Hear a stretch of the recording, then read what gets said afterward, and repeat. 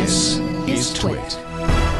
Y Guy says, difference between WD red and green. Quote, we left him hanging on know-how today. I apologize for that. TLER, time-limited error recovery, is the big thing that sets apart red drives from green drives. There's some interesting stuff going on with the warranty on red drives and stuff like that, but the primary thing is time-limited error recovery. Essentially, the hard drive says, whoa, I haven't completed an IO request. Stop. I am part of a RAID. I am always part of a RAID. And the green drives kind of go, huh?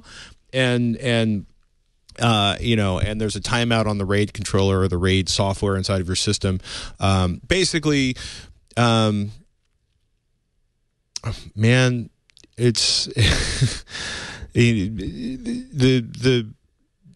Alan could probably explain this in like 12 words or less. So I apologize to Alan if he's listening right now. But essentially, the RAID encounters a bad sector. It goes to check its parity data. Things are going on in I/O, and a red drive is smart enough to say, I'm not done yet. And a green drive will go, huh?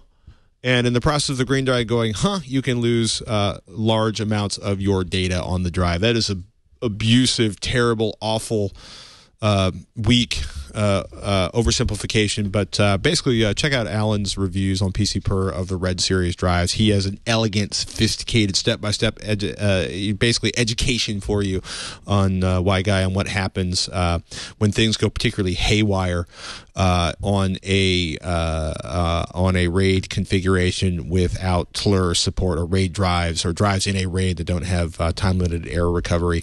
That said, Alan, like myself, and thousands and millions of other people, or at least thousands, are running green drives on RAIDs that haven't killed, unless, of course, Alan has upgraded all of his greens to reds. But that can take a while because, reds, 3 terabyte green drives used to cost a lot of money, and I'm just not quite ready to replace them all with reds yet. But as I move forward, those 4 terabyte red drives are looking really, really sweet.